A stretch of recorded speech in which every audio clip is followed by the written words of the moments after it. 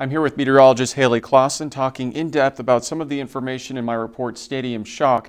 Haley, I uncovered that obviously the arena is being built right along the San Andreas fault line, and they're building that stadium specifically with the fault line in mind. But it's also important to realize there are other fault lines here in the Coachella Valley. Exactly. The San Andreas gets talked about the most because it's the biggest, the longest.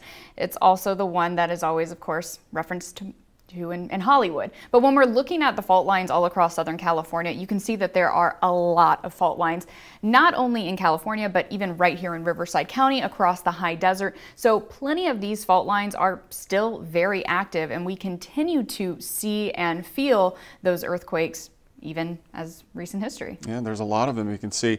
What are some of the areas here in the valley specifically that are most prone to earthquakes? So again, the San Andreas is obviously a very large area that encompasses a large portion of Southern California. It cuts right through the Coachella Valley, but also right along our mountains, we have the San Jacinto fault line. And that one, while not as significant of earthquakes, we do see more happen along that fault line. Also down to the south in Imperial County, there's the Brawley seismic zone. That's where we'll see more of our swarms that happen. So not always the most impactful, but certainly more frequent. And of course, even out across the high desert, there's a lot that can happen there. But again, we just don't see them necessarily quite as strong. Yeah, what's some of the history of earthquakes? I know they happen very frequently, but there have been some major ones. Exactly. I mean, earthquakes are happening all the time. We just don't always feel them because they're quite small.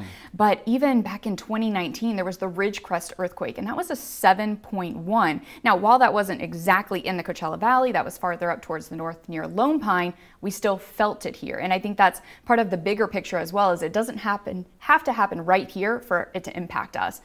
Even farther in the past, back in 1992, there was the Landers earthquake, which is just north of Yucca Valley, and that was a 7.3. So anybody who is a long-term resident here in the Coachella Valley, they certainly remember that. And that's why it's so important that so many of our buildings, especially major ones like the arena, are built to code to withstand earthquakes. You know, we hear all this talk about the big one. For folks who aren't completely familiar with that, what is the big one and what is the concern for us here in the valley? I mean, we are talking about a major earthquake. We feel earthquakes, and I think that runs through the back of everyone's mind of, is this it? Is this the big one? No, we have not experienced that, but like seismologists and geologists always talk about, we are certainly overdue for that earthquake. And I think what's always important to remember is that other areas prepare for different events, right? If you're along the coastline, along the Atlantic, you're preparing for hurricanes. If you live up north, you're preparing for snowstorms. It's our job to prepare for earthquakes because we do have a high probability of experiencing an earthquake right here in our lifetime. Certainly important information. Haley, thanks for joining us.